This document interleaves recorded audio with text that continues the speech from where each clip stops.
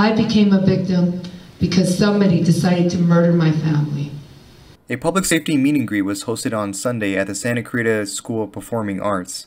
Local residents participated and shared their thoughts on current political issues. Just this year alone, 53% increased homicides. Victims are 13 and younger.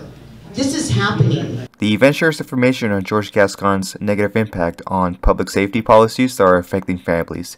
Families such as Emma Rivas losing 2 of her sons. So actually this gang member shot 2 out of 3 of my sons, and they were in front of my house in Torrance, California. The gang member was visiting my neighbor across the street, and my 2 sons happened to be in front of their Torrance home, and this gang member decides to cross the street, take out a .45, and start shooting at my sons. Child abuse prosecutor Jonathan Hatami, who helped on Emma's case as well as other child abuse cases, including the case of Gabriel Fernandez. Hatami also seeks support for George Gascon's recall.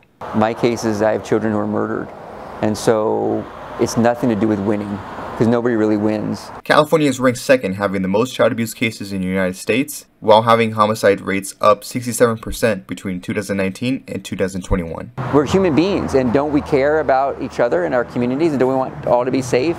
And I think that's a human value. It's not a political value.